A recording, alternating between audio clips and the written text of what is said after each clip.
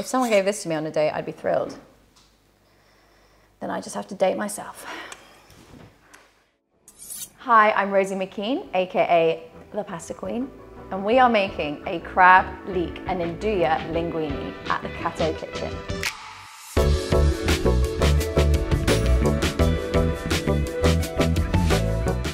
Today we are cooking a delicious linguine. I love linguine, it's my favorite pasta. I've said this time and again. It's got great slippery slurpiness to it, so that's why I love it. And I'm pairing that today with one leek. Now, a leek, I think, is a slept-on vegetable. Why are we not losing these delicious things more? They're so good. And a leek paired with some Nduja, now that's something special. It's essentially a sausage, a cured sausage, but it's incredibly spicy, incredibly smoky. And the sort of defining characteristic of Nduja is that it is like spreadable and meltable. It is not a slicey type salami. It is really, really interesting, super fatty, of course. And it's just absolutely delicious on pasta. I like to counteract the spiciness with a bit of cream. So I'm putting some cream in this today. And then to kind of elevate this dish, we're adding some crab. Crab is probably my #1 shellfish. I love crab. And you know what's nice about crab if you're cooking at home? You don't have to do anything. You can just buy it. It's already done for you. And we're gonna pop that in right at the end and stir that through. And that sweet crab and the spicy, creamy, oh my God, this is an exceptional dish. Now, when you're making a seafood pasta, it's always important to have a little bit of acid in there. So I have got a splash of white wine, which I'm gonna drop in, and some fresh parsley, just to lift it at the end. I love using parsley, it's probably my favorite. So, probably time to crack on. I'm gonna slice up my leek. So I just need one here, I'm just doing enough for two. I'm just going to finely slice it.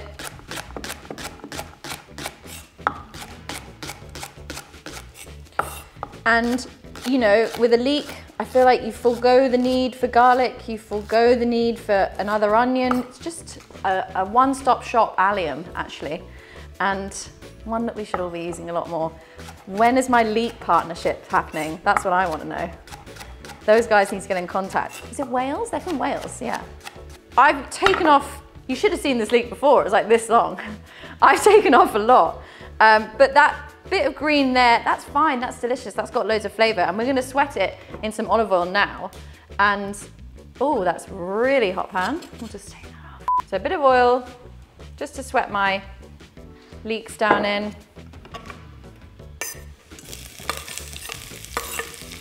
And this is one of those really great pasta dishes that happens really quickly.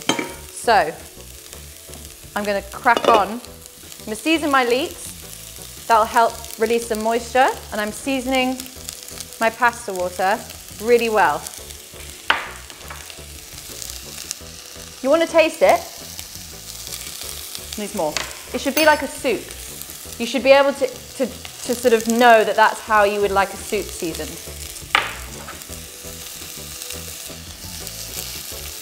Perfect. Okay.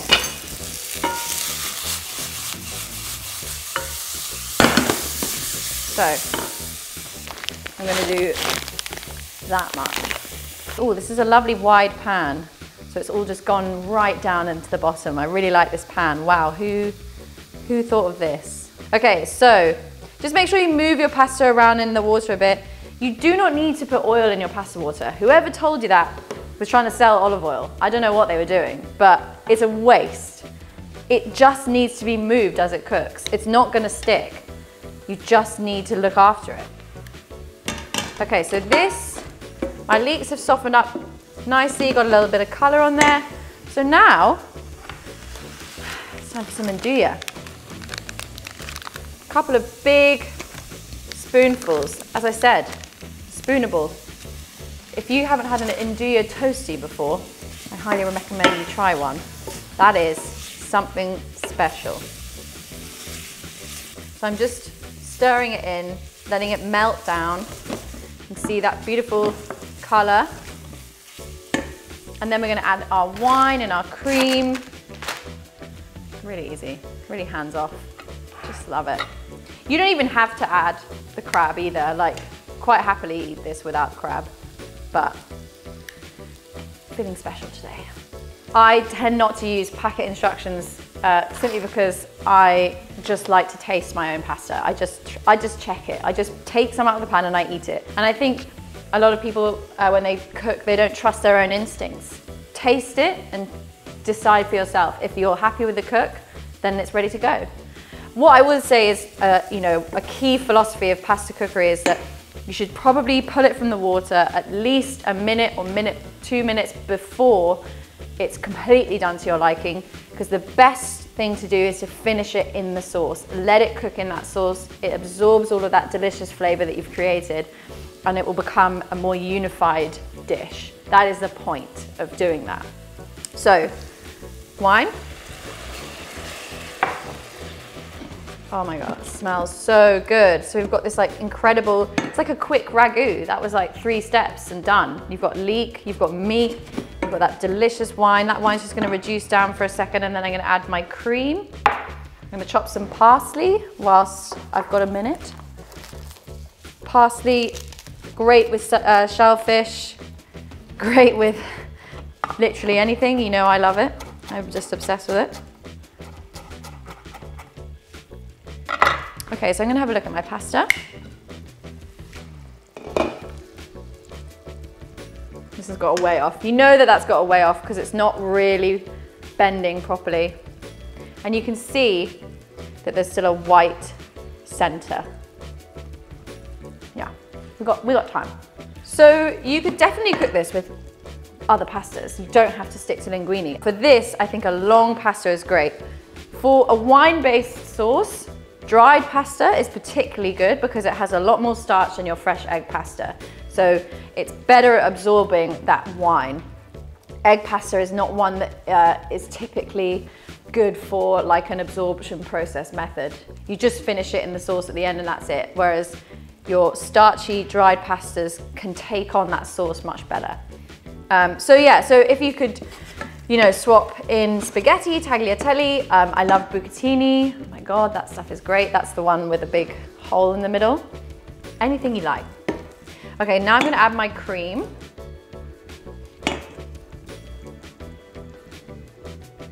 And this is just so sexy. Yum, yum. You don't have to put cream in. You could put tomatoes in. You could sub the cream for tomatoes. But I definitely feel like I like using cream. Mascarpone would be another good substitute here. That's great and delicious. So once my sauce has kind of come together like this is when I start to like adding some of this water. This pasta water is your best friend when you're making pasta. You cannot underestimate the importance of pasta water. It's containing now all of that starch that's coming off that pasta, and it is going to thicken up this sauce, make it glossy, make it rich. When we toss it all together, the starch and the fat, everything emulsifies, it becomes just a glorious mess. So you must always cook pasta with these 2 things, or if you're not using a long pasta, you can use something else, but a ladle is key. And I don't use a colander. So I'm just waiting for this to come back up to the boil, and then I'm gonna put my crab in to heat through. I think it's important to remember that when you buy crab, it's already cooked. So you do need to get it hot, that's a nice and safe temperature, but you do not need to cook it for very long, otherwise it's just gonna break down and become powdery. I'm just using white crab meat today. Brown crab meat is great too. I just a bit of a fussy one, and I like my white crab meat. Okay, so I'm just gonna pop this in. And I think crab is so good here. Crab and pork are like really well matched because they're both, you know, slightly sweet, but we've also got the spice here from that Nduja. Oh, so good. I think we are ready.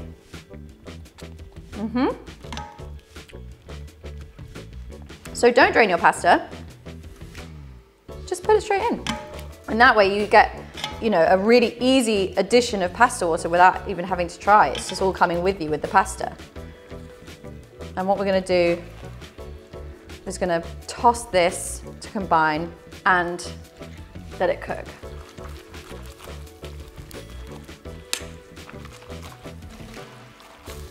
That's the sound, the good sound. Oh my God, it's amazing. Okay, so I can see it's a tiny bit tight, so I'm just gonna add a little splash of pasta water there. I'm gonna add my parsley. Parsley should go in and be part of the dish. It's not a topping, it's an element. It's part of the sauce. Making a mess, but loving every minute. And that's also another reason why salting your pasta water is so important, because that is your seasoning for your sauce. If you don't season your pasta water, then your sauce won't have any seasoning. Right, this has tightened up so nicely. We've got just enough sauce at the bottom there. That pasta and that Nduja and crab mix have been cooking together and they're all best friends now. So I'm ready to plate. I tend to find that plating on camera is quite tricky. We're gonna give it our best shot.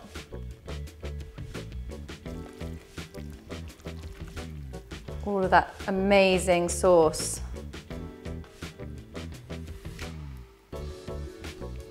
So, so good. Let's do one more big helping, because this is for someone very hungry.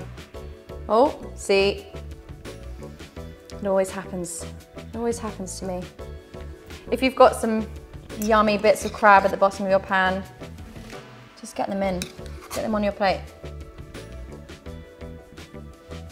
How delicious is this? And that is it. Crab, leek, Nduja linguine. Ugh, and do you want a bit of that? I do. Looks amazing. Oh, linguine, my fave.